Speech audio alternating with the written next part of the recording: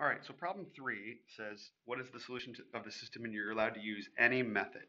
So I made 3 problems up for these that um, there's each one of them has a different preferred method. So all 3 of them you'll come to see, why is this a good method to use? This first one, the method that I'm going to use is substitution, and I'll show you why. This right here is just says x equals. That makes it really easy to substitute in 2y plus 4 for x because it's already solved for. So I'm going to take 2x minus 5y equals 5, and where I see x, we're going to put in what x is equal to, 2y plus 4. And let's see, 2y minus 5y, I'm sorry, 2x minus 5y, so 2 parentheses 2y plus 4 minus 5y equals 5. And now I'm going to distribute through. 2 times 2y is 4y. 2 times 4 is 8. Minus 5y equals 5. Combining like terms, what are the like terms? The y terms, 4y and negative 5y. They're both y terms. They combine to be negative y plus 8 equals 5. And now when I subtract 8 from both sides, you get negative y equals negative 3. And if you divide by negative 1, you get, I ran out of space here on the bottom, sorry, but you get y equals 3. So substitution was the best one to do on that one because of this already solved for x bit, okay? I won't do the proofs, but I'll finish this problem out so you can find the solution. I'm going to take one of the problems, and let's use this first one, x equals 2y plus 4. And one way that it also is convenient in this way, because it already says x equals, we can now say when we substitute y for what it's equal to, in this case it's equal to 3, then it'll already tell us what x equals because it was already solved for x. So x equals 6 plus 4, or x equals 10. So then we get as an ordered pair solution 10, comma 3. So just to recap, I used substitution when I was allowed to choose any method because substitution is easy when you already have one of the equations solved for one of the variables, in this case. So for 3b, can you guess which method I'm going to choose? Yep, that's right. I'm going to choose graphing. The reason that I'm going to choose graphing is because we already have both of these equations written in slope-intercept form. And when equations are in slope-intercept form, they're really easy to graph. You can simply take, I'm going to do the first equation, the y-intercept, and we have a y-intercept of 7 right there. Really want to make it accurate, so 7, where I just put that red dot. And then we have a slope here.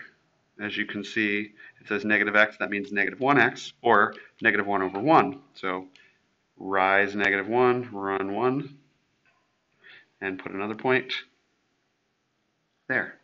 And we can keep doing that if we wanted to extend points a little bit further apart. There, and there, and there. Keep rising negative 1, running 1 to get points further apart. You can see they're all falling in a line. I actually have a drawing tool that I can use, and we get this out of the way, and I'll draw this line right here, making sure they're going through those points accurately. And now I got to do the same thing for the other one. So I will go to, so I will go to 2, because that's the intercept. And I'm going to use red points again. I'm going to go to the intercept of 2. And now from that point, I need to rise 2, run 3. And you can see this point right there is where they're going to cross. But I'm going to put several points. I'm going to rise 2, run 3, put that point there. Rise 2, run 3, put that point there. Rise 2, run 3, put that point there. And when I connect them with my tool,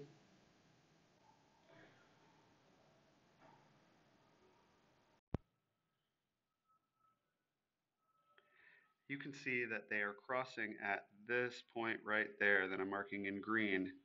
And what are the coordinates of that point? The coordinates of that point are 3, 4. So 3, 4 appears to be our solution. And you know what you should do? You should do a proof. You should do a proof on both of the equations and check to see that it works. And if you find that I made a mistake, let me know and I'll give you bonus points. All right, for this, we're going to do elimination because you can see that we have exactly 4x here and negative 4x here. That makes elimination a really convenient method to use. So we're going to sum these together, and 4x and negative 4x goes away. They cancel out. So, and look what happens. 2y plus negative y leaves you with just y. And negative 6 plus 11 equals 5. You've already, just by adding them together, solved for y. That was super easy and convenient because we used elimination. Okay, so I know that some of you have expressed that elimination isn't your favorite, but you should understand that in some cases, it's actually the best method. Okay, this is a good example of it. So now you got to solve for the other variable. So we're going to take negative 4x minus y equals 11, and then substitute in negative 4x minus 5 equals 11. And let's add 5 to both sides so that we get negative 4x equals 16. And we will then divide both sides by negative 4, leaving us with x equals negative 4. Okay, so it looks as though we've got an ordered pair solution of negative 4, 5. And of course, you should do a proof. You should do a proof to check that on both of the equations.